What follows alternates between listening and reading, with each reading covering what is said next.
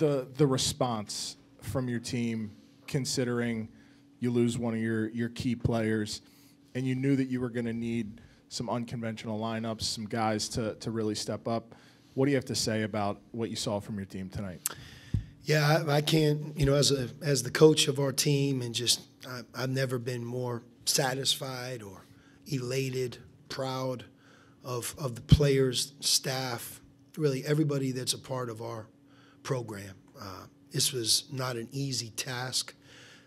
Traveling back from Omaha, not playing as well, losing that game, which Creighton's a great team. They really are. And then losing Zach on the heels of that, having a couple days and playing what I think is, again, not only one of the best teams in the Big East, but I wouldn't want to play Providence in any tournament. They're tough, old, great coach.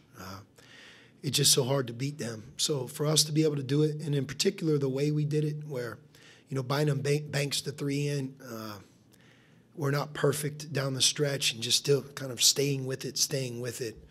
I mean, if I would give out game balls, I really could give out almost a game ball to each one of the players that played for us.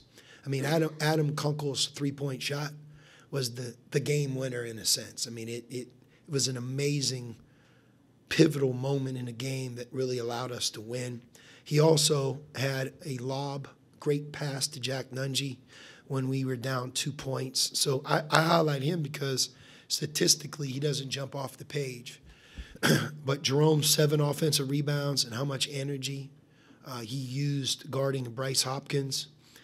Jack Nunge, I feel like I'm constantly yelling at him to do more. And, you look at it, I mean, this guy played 39 minutes, 10 for 15 from the floor, 3 for 4 from 3, 14 rebounds, 23 points, 3 assists, and 1 turnover in a game like that. I mean, it's just like a great performance, And, I thought Kobe was really good. And Sule, we got to get him freed up a little bit more.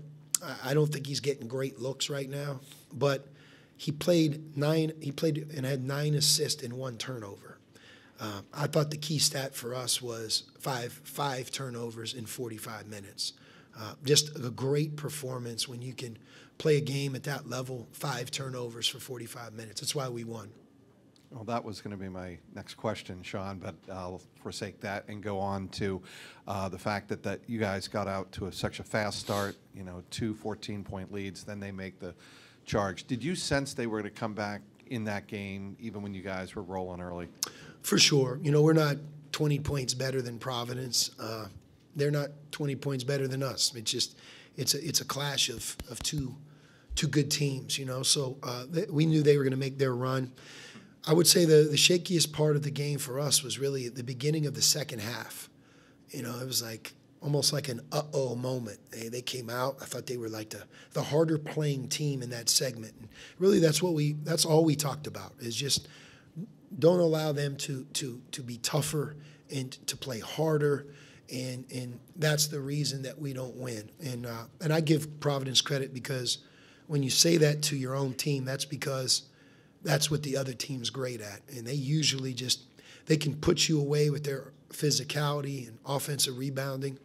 We shot 23 free throws and we had a bad night from the line. We're fortunate to win. But they shot 18. And usually they make more free throws than their opponent attempts. I thought, again, that shows that we were physical as well. And I thought we did a good job in that key area right there. Obviously, it's just one game without Zach, but getting through it, what makes you feel maybe more comfortable that you can weather the storm without him? For sure. I mean, college sports, there's a lot of it is confidence.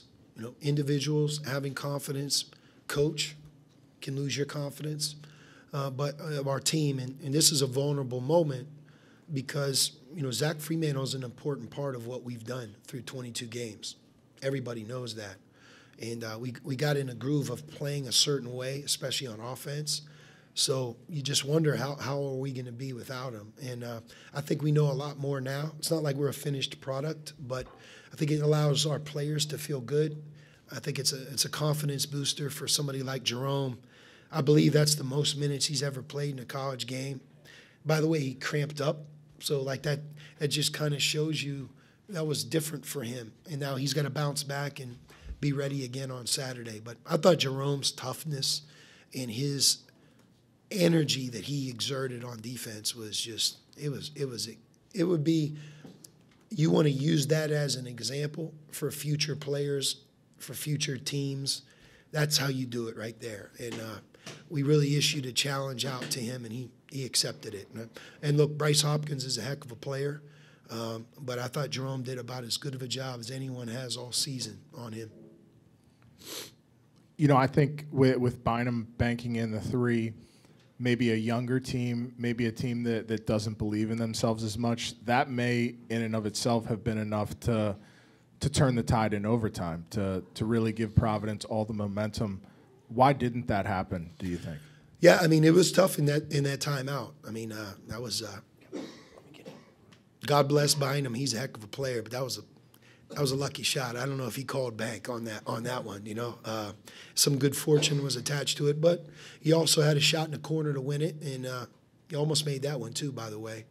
But he's tough in the clutch. We know that, and you know, it was just a matter of that belief. You know, the thing about our team is you have to realize how many hard, difficult, close games we've been in. I mean, from the onset of our season, from Kentucky Wesleyan on, we've been in close, tough, hard games. So we've won a lot of them too. And I think that when we're in that situation, not that we're going to win every time, but I don't see our team breaking. And tonight was a great example of that. You spoke a lot about confidence and belief. Colby Jones was just up here and said that they won this game, you know, for Zach. How do you keep that? Because the emotions are obviously high now, but there's a month left without Zach at least. Yeah. You know, the point about Zach is, you know, we worry more about him. You know, it's so difficult to watch a really good player, but somebody that's dealt with an injury before, who's worked very hard, who's a big part of what we do, go down at a time when, you know, the spotlight is really on college basketball right at the beginning of February. So I think, you know, Zach's surrounded by the Xavier community, and we know that every week, 10 days, he's going to keep getting better and better.